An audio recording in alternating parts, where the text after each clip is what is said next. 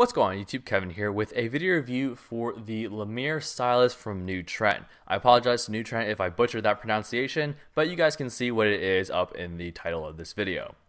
So just like it says, it is a stylus. So I guess you guys don't really need to know what a review for a stylus is or what it is, because I'm pretty sure you guys know by now what one of these is.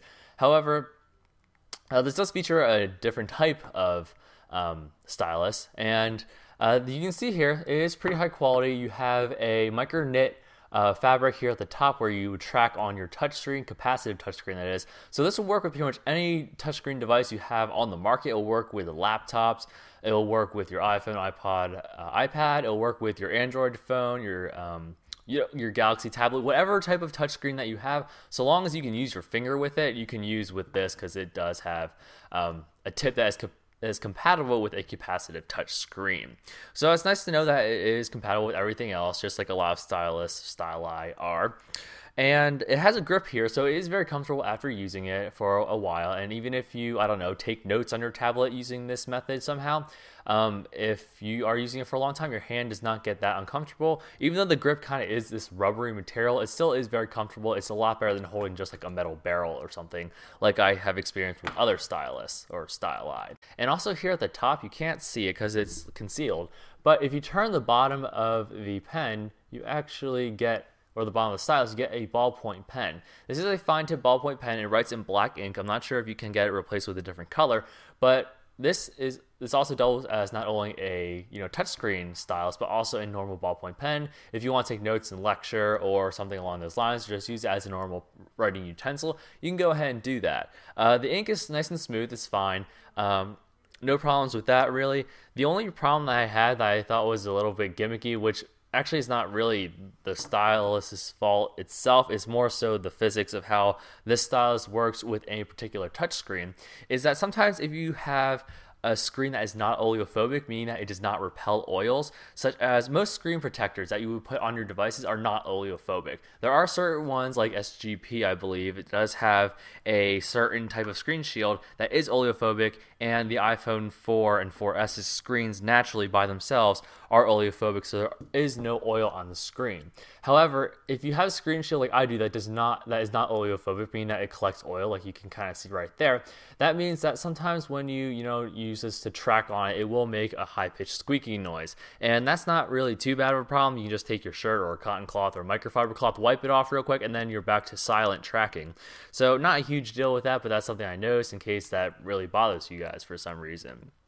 So we're just going to do a real quick demo of this, of course, and there's nothing really new about styluses that you guys haven't seen, but we're just going to fire up Temple Run, one of my favorite games for iOS, and you can see that this is a very responsive stylus. Whoops, I just failed there. But you can tell it's really responsive. There's nothing really difficult about tracking. Everything's nice and smooth, and it responds just as if it was using your finger to play this game or any other game.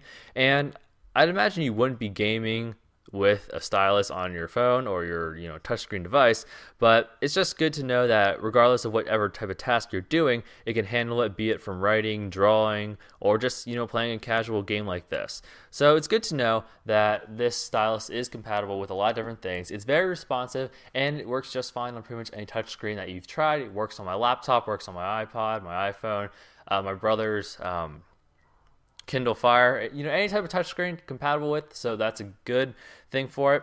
One last thing I need to mention is that it does come with this little carrying case, I guess. Even though this thing is made of hard metal, as you guys can probably hear, it does come in this little canister, I want to say. All you do is take the stylus, put it into this little case here, and then take the cap, pop it on, and then your stylus is good to go and pretty much, not really prone to damage. Although the case isn't really, I don't think it was really meant to be a case. I think it was just more so for transport through the mail so it didn't get crushed or scratched. But that is there at your disposal if you so wish. However, it is kind of difficult to get the stylus out of there once you put it in. So Before I close this video, there's a few things that New Trent wanted me to mention. First of all, they want you to go ahead and like their Facebook page, so link to that will be down below in the description.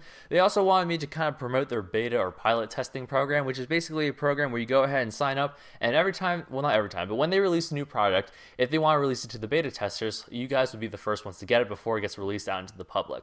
So pretty cool thing, pretty cool idea. Go ahead and sign up for that. And also, you guys do get a coupon code for being awesome viewers. So there will be directions down in the description below. If you guys actually buy this stylus along with the new Trent IQ kickstand case, which I reviewed a little earlier on this channel, you guys will get a combined discount if you have both of those items in your shopping cart, and then use it with the discount code that I will be providing in the description below. So that's pretty much all I have to review. The stylus is pretty awesome. It retails for $8.95 US, so about $9. Not too bad for a stylus that is pretty durable and pretty versatile as well in terms of the quality of the tracking and the responsiveness, and the cool feature of the added ballpoint pen for everyday usage. So that pretty much wraps up my video review for the new Trent Limir Stylus. Again, I want to thank them for sending this out to me for a review. Go ahead and check out all those links I will be posting down below in the description, guys. And until next time, Kevin here with this video review, and I'll catch you guys later.